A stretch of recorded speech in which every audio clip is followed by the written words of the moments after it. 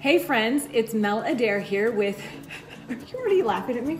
I know, yeah. Friendship. Friendship, yes.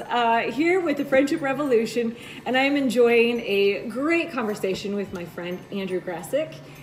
He's at the Bradley here in Richland, Washington, a stunning hotspot for people from all kinds of walks of life to come in and mingle and mix and feel some fantastic hospitality, which is actually what we're going to talk about in this segment is hospitality and what that means, whether you are in the business or whether you are being hospitable from your home. What does that look like, and what would you say is the heart of hospitality?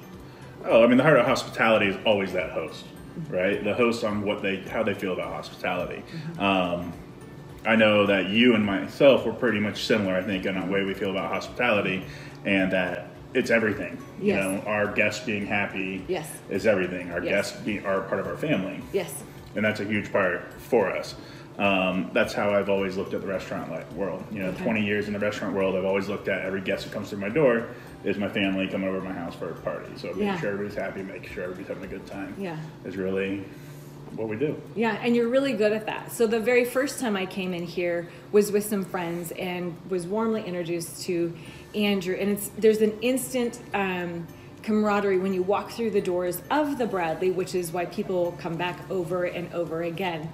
And it really doesn't matter who you are or what you look like. The heart of hospitality really is just extending friendship, regardless of all of the other extenuating circumstances. It's just accepting people how they are in that moment, or how they are, who they are. Absolutely. And making them feel loved. And I would say that is, for me, when I'm hosting in my home, is making sure that everybody feels welcome and that they have a space and that they are seen.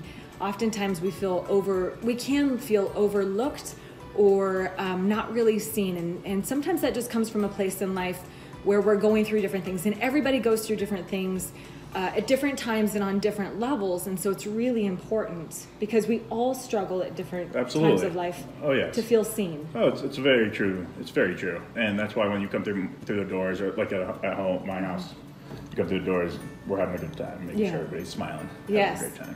Yes, we need more humor and hope. Lots of humor. Friendship in our world. Yeah. Now let me breathe a little bit. Calm down. Let me say a few words. Absolutely. Go for it. But no, you know, hospitality is a huge part. And, you know, that starts with a few different things, right? The warm smile, you know, just welcoming, saying welcome, you know, saying thank you for coming in. Yes. You know, opening up a bottle of bubbles and, you know, a little toast, right? Like we like to do all the time. Yes. But it also comes down to a little bit of food. You know, food is a huge part of hospitality. And, you know, whether that's a steak dinner or just some cheese and charcuterie, I think that's a really great way to just, you know, welcome people in, give them a little cheese, a little charcuterie, and some bubbles, and everybody's happy.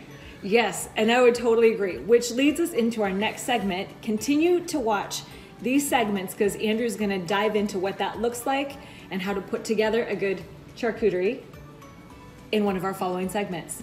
Thanks for watching. Make sure you hit the like button and subscribe. Thanks.